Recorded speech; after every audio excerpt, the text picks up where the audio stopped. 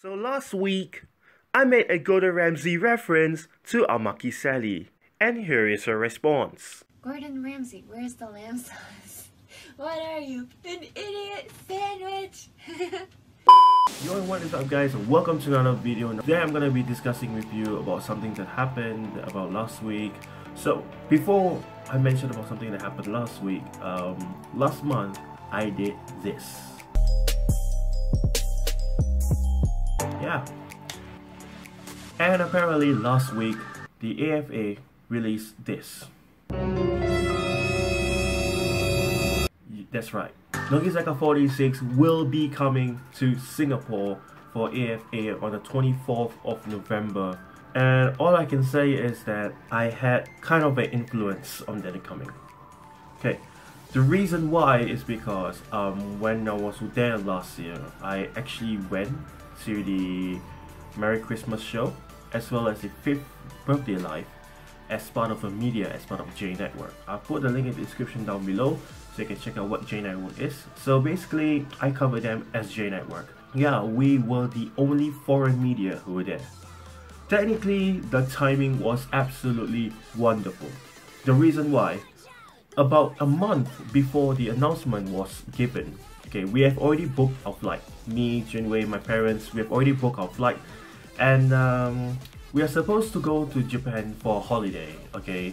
Like we went we went across Tokyo, we went to Hiroshima, Mount Fuji as well. So we went to those kind of places. That was our plan of itinerary. But one day of the day, we were supposed to go to Osaka and Kyoto. But apparently, a month later, the announcement came out that NOGIZAKA46 will be having the Merry Christmas show on the period that we went to Japan on. So a lot of people, basically a lot of my friends who are inside the fan club, basically asked me, "Hey bro, why don't you just go and cover the NOGIZAKA46 concert? You'll be in Japan." Sure, why not? So I actually went to contact Sony Music Japan, and apparently about a few weeks later, they actually replied back. In the first place, we never expect them to actually reply us back. So it was actually wonderful, a wonderful experience. I didn't really get to say much about what my experience is when I was at Nippon Budokan last year, but the treatment was amazing. Where if you were to go in as a normal fan, you had to queue up a lot, and especially there's a lot of security checks. We had to skip all that. Instead, we were given a lane when they had a red carpet. Okay, I wish I could have videoed it. I wish. Okay, I'm sorry I don't have any footage, but me and my friend Junwei were in awe. We never expected our lane to have a red carpet. Like red carpet, serious.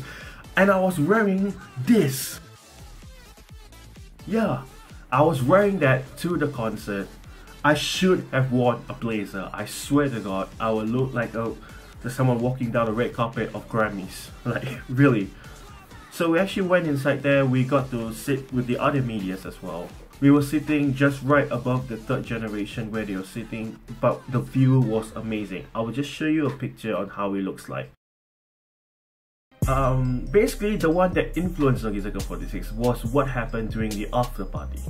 So during the after party, actually, I talked to the manager of relations with the PR of NOGIZAKA46, and we discussed a lot of things that regarding about how the fan base of NOGIZAKA46 in Singapore, and basically what are the reactions to it. I say, is AKB48 more popular than NOGIZAKA46?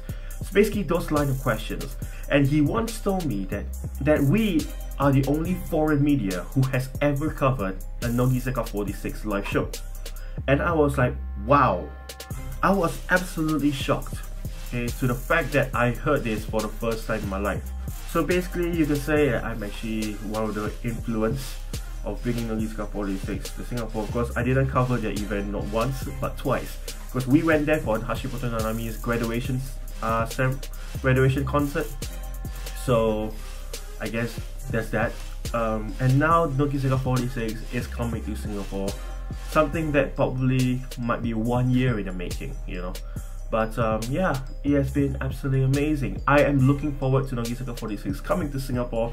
It might be the last time, I don't know, because the thing is, after what happened last year, I do want to go back to the Merry Christmas Show 2017 when it is announced. And also, in addition as well, one of the NOGIZAKA46 fan sites, TheNanaseProject, is also doing a slogan project for NOGIZAKA46 when they come to Singapore. Do check it out as well. I'll put the NanaseProject's link in the description below as well. Thank you very much for watching, and yeah, all I can say is I'm going back to NOGIZAKA46.